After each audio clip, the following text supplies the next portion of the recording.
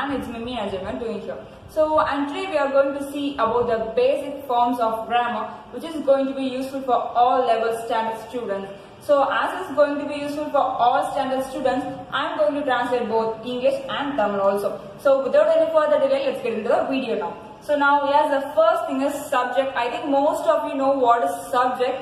So subject means it is a person or thing that is doing an action. So that is to be subject. So in the action, yaar seira, yedhu seira appadra denote pandradha subject. And one more clue kudukren, that is so who, what. So the rendukla edha one question ku answer panadha appadina, that is said to be subject. For example, Ramu likes sweets. So who likes sweets? Yarukku sweets pidikum? Ramu. So Ramu appadra word endha question ku answer ah irukku? Whoன்ற question ku answer ah irukku illingla. So appo Ramu is said to be subject. In the same way, look at the next example. The cat is lying on the table. So here, what is lying on the table? The cat is lying on the table. So table mele enna padthirukku? Cat padthirukku.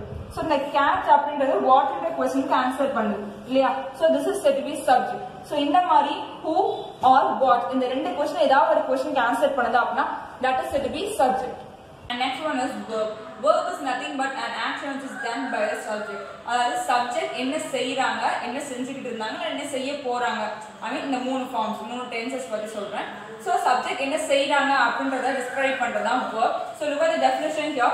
It is defined as words that shows an action or state of being. So this is said to be verb. So in the verb there are two forms, that is action verb or a main verb அப்படினு சொல்வாங்க. And the next form is helping verbs or auxiliary verbs அப்படினு சொல்வாங்க. So the actual main verbs என்ன அப்படினா நம்ம செய்யற important ஆன verb தான் மென்ஷன் பண்றது. That is work, walk, eat, sleep, write, run, play, jump. So இது மாதிரி main verbs எல்லாத்தையுமே action verb or main verbs அப்படினு சொல்வாங்க. And helping words or auxiliary verbs அப்படினா like as I have given here, am, is, are, was, were, has, have, had. So in the மாதிரி form of verb எல்லாம் வந்து auxiliary verbs or helping verbs அப்படினு சொல்வாங்க. Because so இந்த மாதிரி verbs எல்லாம் வந்து அந்த sentenceக்கு extra அந்த verb support கொடுக்கிற மாதிரி help பண்றதுனால இத வந்து helping verbs அப்படினு சொல்வாங்க. சரிங்களா? So look at the examples here. So இந்த மாதிரி verbs வந்து ஒரு சில sentence main verb மட்டும் வச்சு frame ஆகும். இன்னும் ஒரு டைப் ஆஃப் சென்டென்சஸ் வந்து ஆக்சிலரி வெர்ப், அதாவது இந்த ஹெல்பிங் வெர்ப்ஸ் மட்டும் வச்சு ஃப்ரேம் ஆகும். இன்னும் ஒரு சில சென்டென்சஸ்ல போத் ஆக்சிலரியும் இருக்கும், மெயின் ஆக்ஷனுமே இருக்கும். ஸோ ரெண்டுமே சேர்ந்து ஒர்க் ஆகும். So look at the examples here. She plays. So இங்க பாத்தீங்க அப்படின்னா plays is a verb. So இங்க வந்து என்ன வெர்ப் இருக்கு? இந்த மெயின் வெர்ப் மட்டும் தான் இங்க வந்திருக்கு. So look at the second sentence. He is a lawyer.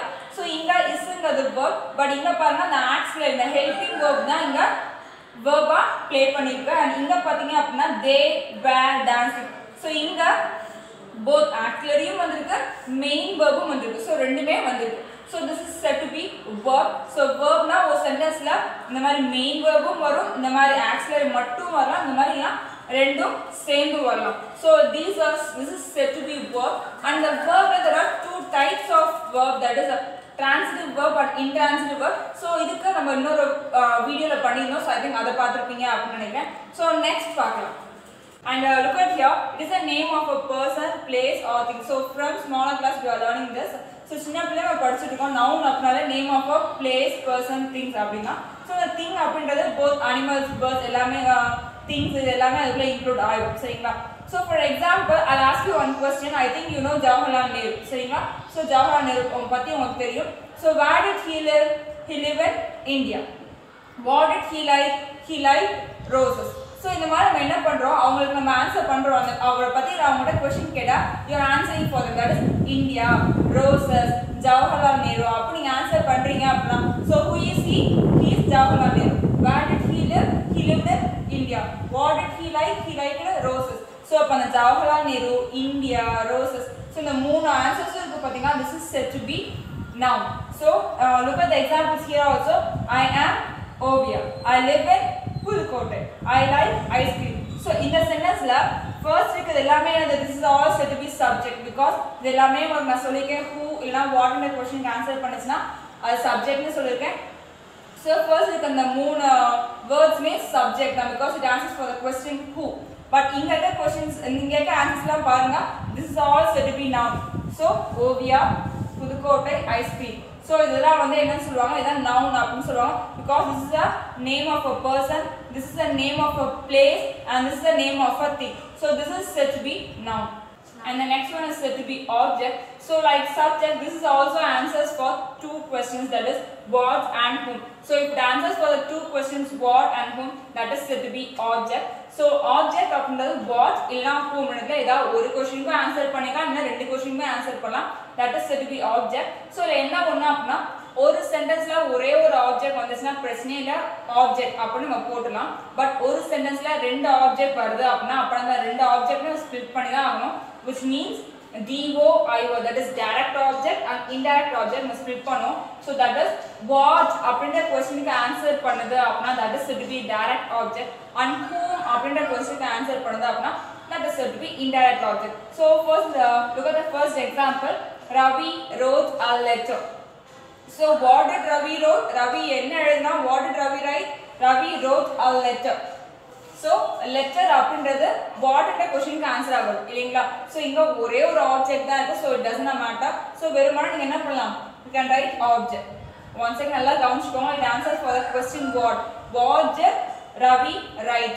So the what ன்ற क्वेश्चनக்கு ஆன்சர் பண்றதால இத ஆப்ஜெக்ட் னு சொல்றோம். But look at the second sentence. Haji gifted a pen to Rosie. Okay, so what did Haji gift? What did Haji gift? He gifted a pen. So what is the question ku pen ன்ற word answer ஆயிருக்கு. So this is said to be direct object. So whom did he gifted? யாருக்கு gift பண்ணா? Rosie க்கு gift பண்ணா. So this is said to be indirect object. Okay, so look at the one more example. My father gave me a chocolate. So what did he give? அவர் என்ன கொடுத்தாரு? Chocolate கொடுத்தாரு. So this is said to be direct object. And to whom he gave? யாருக்கு கொடுத்தாரு? எனக்கு கொடுத்தாரு. So this is said to be indirect object. So இப்போ what ன்ற क्वेश्चनக்கு answer பண்ணதா that is said to be direct object. யாருக்கு அப்படிங்கற क्वेश्चनக்கு answer பண்ணுச்சு அப்ப that is said to be indirect object. But once again சொல்றேன், ஒரு சென்டென்ஸ்ல ஒரே ஒரு ஆப்ஜெக்ட் இருக்குனா பிரச்சனை கிடையாது, ஆப்ஜெக்ட்னு போடலாம். பட் ஒரு சென்டென்ஸ்ல ரெண்டு ஆப்ஜெக்ட் வருது அப்படினா அப்ப நம்ம கண்டிப்பா IODO I mean direct object indirect object நம்ம ஸ்ப்ளிட் பண்ணி தான் ஆகணும். So direct object என்ன क्वेश्चनக்கு ஆன்சர் பண்ணோம், what ன்ற क्वेश्चनக்கு ஆன்சர் பண்ணிருக்கோம். and what means என்ன. So indirect object அப்படின்றது whom ன்ற क्वेश्चनக்கு ஆன்சர் பண்ணோம், அதாவது யாருக்கு அப்படின்ற क्वेश्चनக்கு ஆன்சர் பண்ணிருக்கோம். So this is said to be object. So next one is adjective and adverb. So இது வந்து நம்ம இந்த மாதிரி டிஃபரன்சியேஷனா பார்த்தோம் அப்படினா இது உங்களுக்கு clear idea கிடைக்கும். So that is adjective அப்படிங்கிறது describes about the noun, but adverb அப்படிங்கிறது உங்களுக்கு ஹெட்டிங்கை பார்த்தாலும் தெரிஞ்சுக்கோ, it describes about the verb.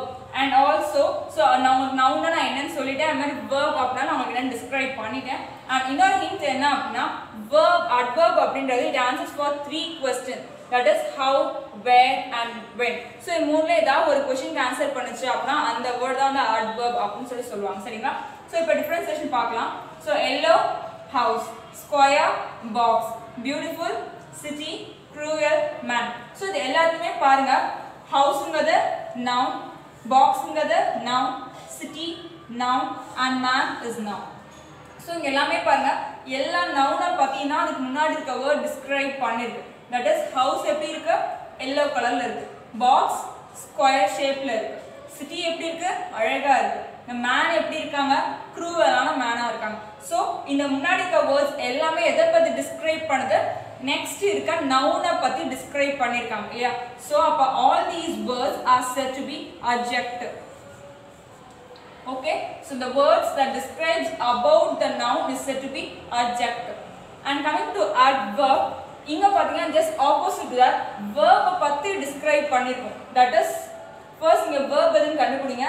Sleep is verb, eat is verb, come and wake up is verb. Okay so எல்லாத்தையுமே பாருங்க பின்னாடி எல்லா வேர்ட்ஸுமே இந்த வேர்பை பற்றி தான் டிஸ்கிரைப் பண்ணியிருக்கோம் அண்ட் ஆல்சோ இந்த 3 கொஸ்டினுக்கும் ஆன்சர் பண்ணியிருக்கோம். Look at here. How to sleep deeply. So the answer for the question how.